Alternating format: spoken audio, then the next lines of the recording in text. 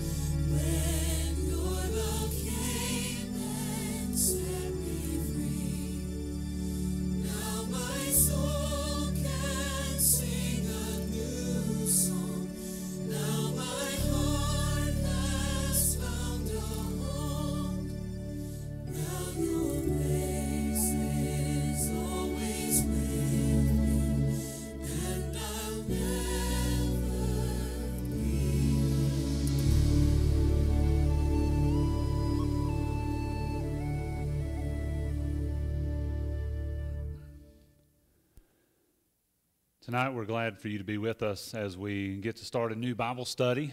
We will be starting into a series on the book of Nehemiah, and this particular series is called The Wall.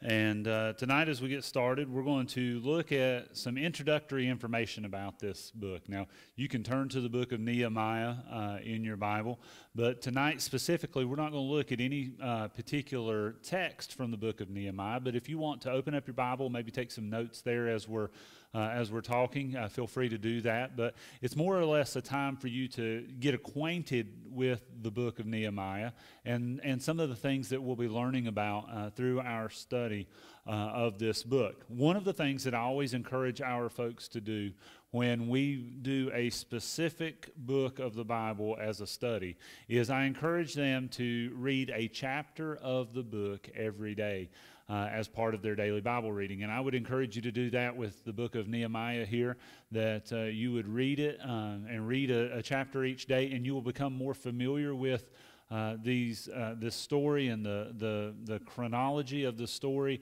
as we go through it each week. But as you read it, you become more familiar with it.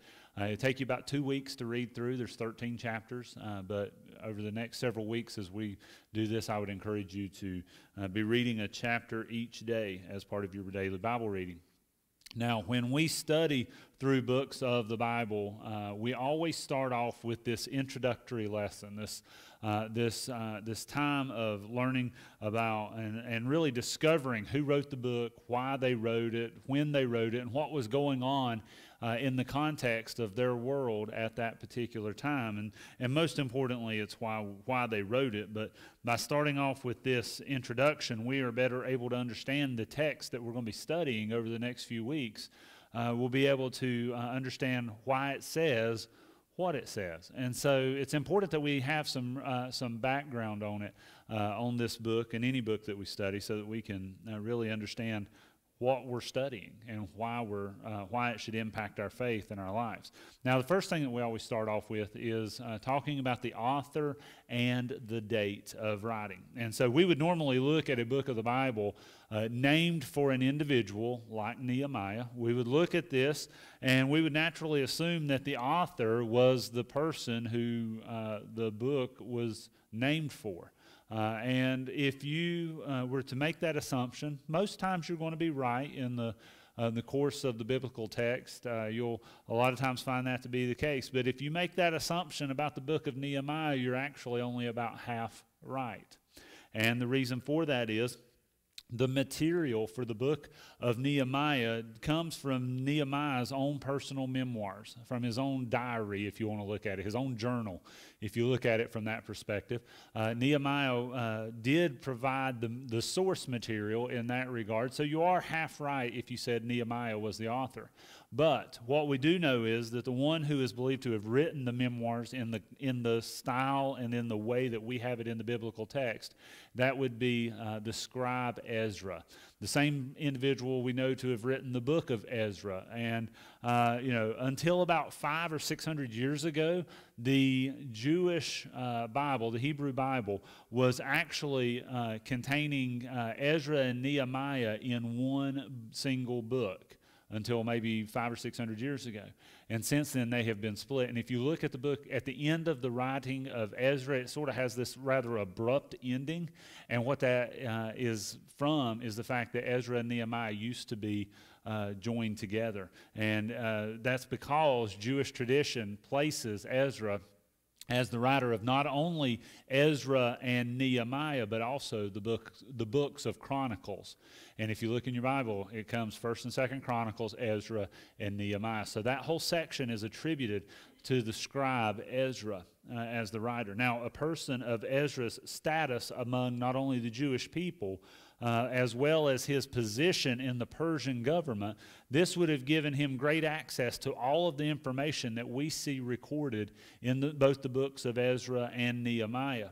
And his access to the royal archives of the Persian Empire and to Nehemiah's personal memoirs, when we look at that gave him great material for him to really record what God was doing in a powerful way as he led the Jews home from from exile back to Jerusalem. And so he had great source material to write with, and we see that he did a great job of sharing with us the heart of what God was doing in this important time in Jewish history.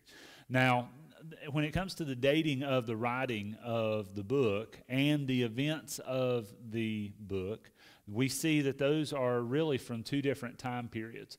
Not much different, but they are from two different times. And the dates of the events, the dates of the actual occurrences of what happens, we'll look at in just a few moments.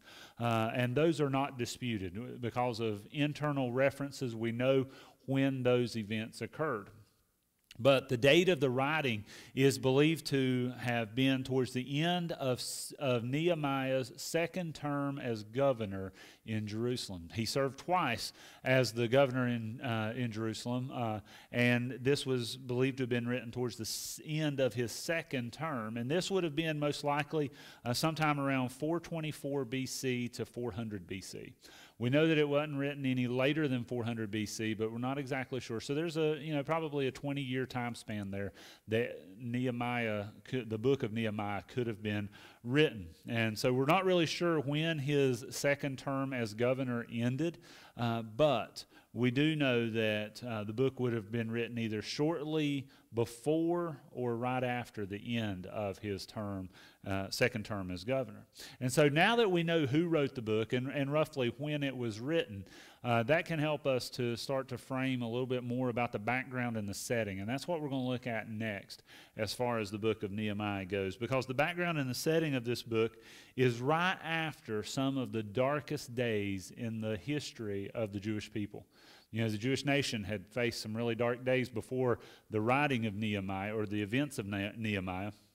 And to really set the stage for what we see in the book of Nehemiah, we have to go back more than 300 years before the events of Nehemiah's book and really get an idea of what's going on here. And so we're going to hit the highlights really quickly of some of the events that sort of lead or pave the way for the events that we see happening in the days of Nehemiah. Now, after Israel split, they split into these two kingdoms after Solomon died.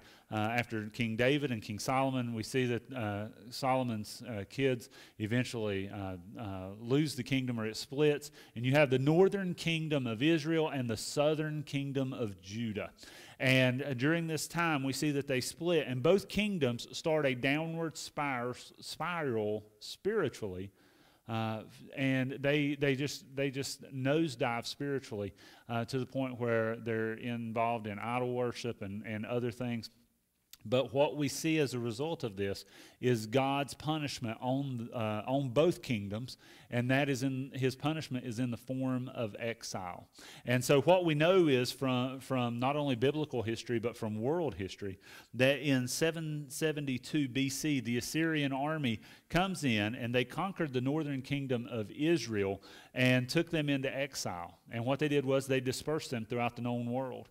So they, 10 of the 12 tribes of Israel, all of a sudden, they are dispersed throughout the known world. And so if we fast forward almost 200 years to the time period between 605 BC and 586 BC, we know that this is really a 20-year campaign by the Babylonians to not only conquer Jerusalem and Judah, but what they end up doing is they take captives every time they attacked over this time period back to Babylon. And not only that, eventually they come in 586 BC and they destroy the city of Jerusalem. They not only destroy the temple and the entire city of Jerusalem, but what is important for our understanding of the book of Nehemiah, they destroyed the wall surrounding the city of Jerusalem. And so after this, we have to fast forward another 50 years, and we come to the time when now the Persian Empire is in control of the Middle East, and they are in control, and there is a king by the name of King Cyrus who gives a decree that the temple in Jerusalem is to be rebuilt, and they're going to help provide the funds and do all the things that are necessary to help the Jews start to relocate to Jerusalem. And so as they're relocating and rebuilding the temple, King Cyrus agrees for the Persians to help accomplish this. And this is what we read in Ezra 1, chapter 1 through chapter 6. And so we see that this is creeping up on the time of Nehemiah here.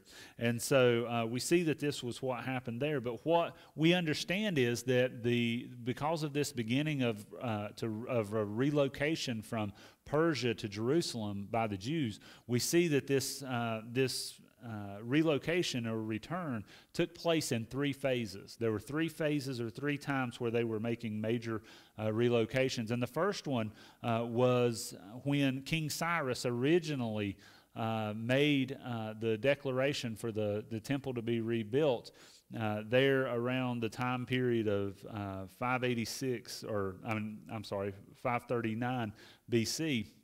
What we see is that Zerubbabel and the priest Joshua, they lead the reconstruction efforts of the temple.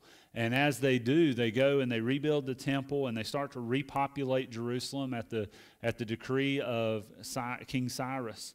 And then about 80 years later, with the temple completed, but the wall around Jerusalem still destroyed, what we see is that Ezra leads a group of exiles back from Persia to Jerusalem. And that's what we read about in the book of Ezra between chapter 7 and chapter 10. We see the return of more Jews to Jerusalem. And then 13 years after Ezra leads his group, we see that Nehemiah leads another group back to Jerusalem. But their primary goal in returning to Jerusalem was to rebuild the wall around Jerusalem. And that's what we'll hear about a lot as we are studying through the book of Nehemiah. Now, to help us further set the stage for us as we consider the circumstances surrounding Nehemiah's return to Jerusalem to build that wall, we see that there are certain things that can help set the stage for us in understanding what's happening in the events of Nehemiah's day. You know, one of the things is that we can see is that God was able to use the events of another book in the Bible to help really set the stage for Nehemiah to have this highly regarded position in the court of the Persian king, and for him to be in a place of influence with the king. See, King Artaxerxes, who is the king in Nehemiah's day, had a stepmother by the name of Queen Esther. And so Esther, who saved the Jews from Haman's attempt to destroy them, Queen Esther would have still had a great level of influence as the stepmother to the current king. And so she would have been able to not only help Nehemiah be in a position of influence with the king, but that helped with the rebuilding of the wall as well. And so we can be certain that her lasting influence on the Persian court would have been used by God to help bring the favor of the Jews, bring them favor with the Persians. Now, something else that helps to set the stage for us is that oftentimes when people read these biblical accounts of things that happened in the Bible, a lot of times people will look at it and say, oh, well, that's just a feel-good story, or that it is maybe a legend or a myth or something along those lines. And so when we look at those things, people look at those stories and say, hey, they're just made up by man. That's all they really are. But God used the historical records of other nations surrounding the Persian Empire to help prove the fact of what we read in biblical stories.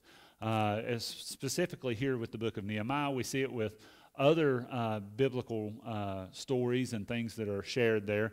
But there is a collection of documents called the Elephantine Papyri that are Egyptian documents that record certain events from the time frame of the life of Nehemiah. It's the same time frame in the time period of probably 450 BC to 400 BC. And these papyri, they have a collection that share these events and reference people from the book of Nehemiah, actually, which is kind of crazy that we would think that these things have survived. They were found a little over 100 years ago for the most part, and they share about events that happened in people. One of the things that it shares about is it mentions the name of Sanballat, who was the Persian governor in Samaria. And Sanballat is the person that we will read about in the book of Nehemiah, who causes so much grief and so many problems for Nehemiah. He's sort of the antagonist in the story, but these Egyptian documents from the same time period reference him as the Samaritan governor at that time. Not only that, we see also that there is a man by the name of Bigvai, and he is mentioned in both Ezra and Nehemiah. But the interesting thing is these Egyptian documents reference him as the governor after Nehemiah's second term as governor. So he is the one who would take over as the Persian governor after Nehemiah steps down at his second term. And so it's interesting that we see that from this regard, but we have those extra biblical historical records that help us to see a different view of what we read about in the book of Nehemiah. There's one final thing to share with you about setting the stage in the book of Nehemiah, and that is the timing of the events and the writing of this book. Now, I want you to understand that we're not studying the book of Malachi right now, but the book of Nehemiah and the book of Malachi were both written just a little before 400 BC. And so they were contemporaries of each other. They were both written about the same time. And what we understand this to mean for us is that these two books, the book of Malachi and Nehemiah, are the last two books to be written chronologically in the Old Testament. Even though Nehemiah is back in an earlier section, and Malachi is the last book of the Old Testament, what we understand is that they were written at the same time, just a little more than 400 years before Christ was born. Now, after Nehemiah and Malachi were written, what we see is that God went silent for 400 years and did not speak through the prophets for 400 years. And that was a powerful thing for God not to be speaking through the prophets. And he didn't start speaking again through the prophets until the days of John the Baptist and Jesus Christ. And so what we see is that at that time, God started to speak again, and he started to share about the coming of the Messiah and all of this. But what we should pay particular attention to about the chronology or the timing of the writing of the book of Nehemiah and Malachi is this, that it was, we see that God was sharing these messages, and then he went silent, so to speak, that he didn't share anymore. But what that means for us is that once God chose to be silent, we should pay really close attention to the last things he had to say. A lot of times we think about people sharing their final words of wisdom, or maybe the last word somebody ever speaks or something like that. And we think about the weight with which we listen to those words. Well, the final words of God in the book of Nehemiah and Malachi are very heavy for us when we think about the fact that God did not speak to the nation of Judah or Israel for another 400 years. And so this is going to be some powerful words that we're going to read as we prepare to study the words in Nehemiah.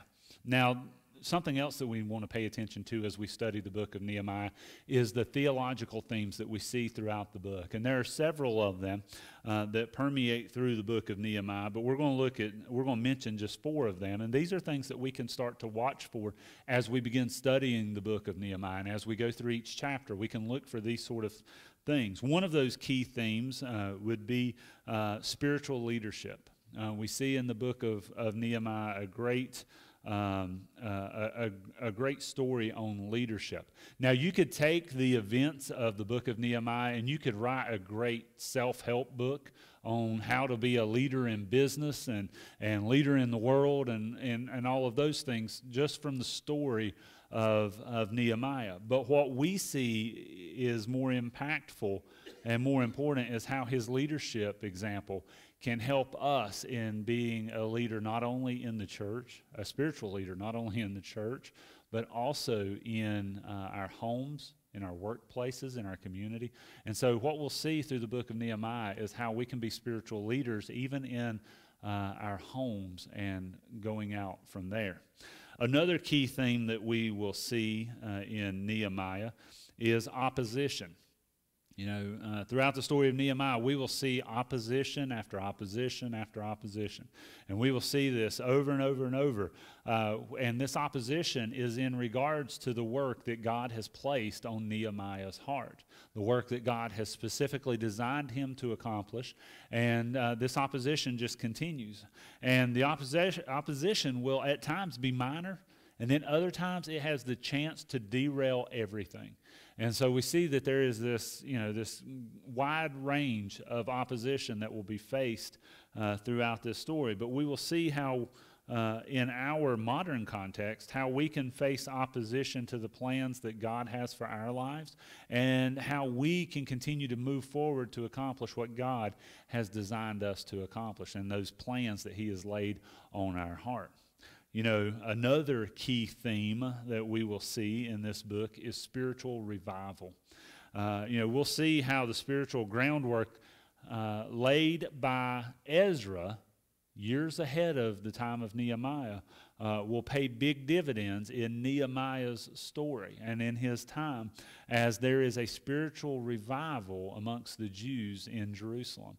And so we'll see that this will happen. What we can see for ourselves is how the fruits of our labor can bring about a spiritual revival in the lives of those that we are faithful to minister to. And when we are faithful to do what is necessary to do the groundwork, lay the groundwork like Ezra did, we'll get to see the fruits of that labor a lot of times as well.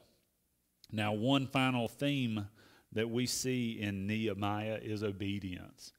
And, Nehemiah was obedient to God in some very powerful ways.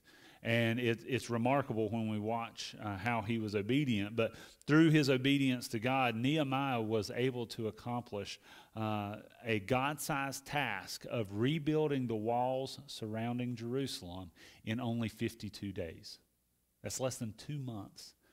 52 days, they were able to rebuild the wall and accomplish this God-sized task that just was mind-blowing, I'm sure, to the people who were participating, but also to the enemies who were looking for opportunities and times to attack the Jews in Jerusalem.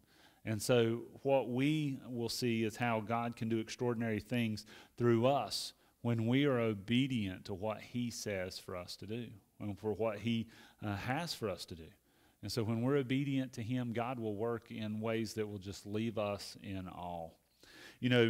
Each week as we go through the book of Nehemiah, we will look through a chapter in the book each week, and we'll continue making our way through that.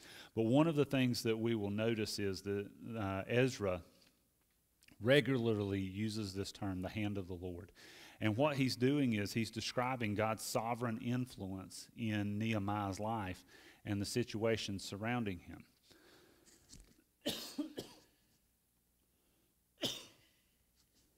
Excuse me. But as we look at this interaction by the hand of God in the life of Nehemiah week after week, we're going to also look at the moments in those stories where we see the hand of the Lord moving, and then see how we can watch for the hand of the Lord to be moving in our own lives 2,400 years later.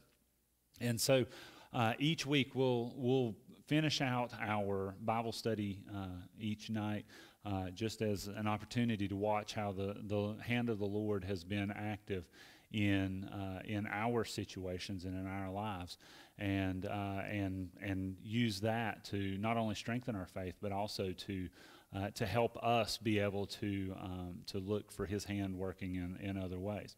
And so tonight, for us to close out our Bible study, I'm going to share one of those moments with you from my own personal history here lately of watching the Lord work, and just sort of give you a taste of how we can watch for the hand of the Lord working in our situations. You know, as most of you know, almost a month ago, my wife Misty suffered a heart attack, and she was placed into the hospital. And just to be very honest with you, at one point I was told that they weren't sure that she was even going to survive, and that was a very scary but humbling experience in that moment, to realize just how close she had come in that moment to not being here today. But one of the things that I was told through this process was that I wouldn't even be able to go into the hospital. And that's a scary thought when your wife or a loved one is in the hospital during this time and you're unable to be there to watch over them, to support them, to care for them, and do the things that are necessary there. But originally I was told I wouldn't even be able to be in the hospital. Eventually what I would be told was, well, you can come in the hospital, but you're going to have to wait in the waiting room, and you're not going to get to interact with your wife. I did have a couple of opportunities, though, because of the hand of the Lord, to be able to interact with her for just a moment or two while she was going between treatments and unconscious. But I was able to interact with her for just a moment, and I was told after that, well, you're not going to be able to stay in the hospital. And then I was told, well, you'll be able to stay in the hospital, but you have to stay in the ICU waiting room, and you won't be able to go and see her. And eventually I was told, well, you can stay in the ICU waiting room, but then you can come see her for just a few minutes, but you can't stay back there. Eventually, because of the hand of the Lord and not for any other reason, I was able to stay with my wife during the day, except for when ICU was shut down. From visitation and things. I was able to stay with my wife for an extended period of time because she was in such a critical state. I was able to stay with her. And I don't give credit on that to anyone other than the Lord, because of knowing the circumstances surrounding the current pandemic and the availability of being able to visit in the hospital. That's just one of many ways that I have seen through our situation in recent weeks that the Lord has had His hand on this situation to provide me the opportunity just to be there to be able to care for her and be able to help her through this process. And so eventually, once she was no longer critical, I wasn't able to stay with her, but from the very beginning, my hope was that I would have to leave the hospital because she was well enough for me not to be able to be there, and eventually that was the case. But I did see the hand of the Lord through this situation in many ways, but that's just one that as we examine those situations in our life, we can look for how the Lord is working and how He is sovereign in every situation. And so with that being shared, I'm going to end our Bible study tonight on the study of Nehemiah. Next time that we have our Sunday evening service will be in 2 weeks, because next Sunday is Mother's Day. We won't have a Sunday evening worship service, but the week after Mother's Day, we will have our first study in chapter 1 of Nehemiah. And so we want to encourage you to be here with us for that particular study here in 2 weeks. Also, we want to remind you that on Wednesday night at 7 o'clock, we will have our Wednesday night topic study, where we are studying the indwelling of the Holy Spirit, how when we become believers in Christ, the Holy Spirit comes to live inside of us. And we're going to learn some things about the Holy Spirit through this study, and so I hope that you would be with us for that study here on Wednesday night at 7 p.m. Next Sunday morning, as I said, is Mother's Day, and so we're looking forward to a great time of celebrating our mothers and remembering our mothers that may have already passed on. But as we do look to celebrate them, we will have a special message tailored specifically for our mothers, and so I want to encourage you to be here next Sunday morning at 10:30 on our YouTube channel and Facebook to be a part of that worship service with us. And so with those things being shared, I'm going to close us with a word of prayer, and we'll be finished for the evening. Father, we do thank you for what you have shown us through the book of Nehemiah. And Father, I pray that as we go forward from here, that we would look for your hand to be sovereign in every aspect, in every situation in our life. And so, Father, I pray that we would be faithful, that when we see that we would give you glory, that we would give you praise for what you have done in those situations. But, Father, I pray that we would learn the very valuable lessons that are shared in the book of Nehemiah, and that we would just look forward to how you are going to share with us through that word. And so, Father, I pray that we would trust you for what you have for us through the book of Nehemiah, and that we would take it to heart. And we just ask all this in Jesus' name. Amen.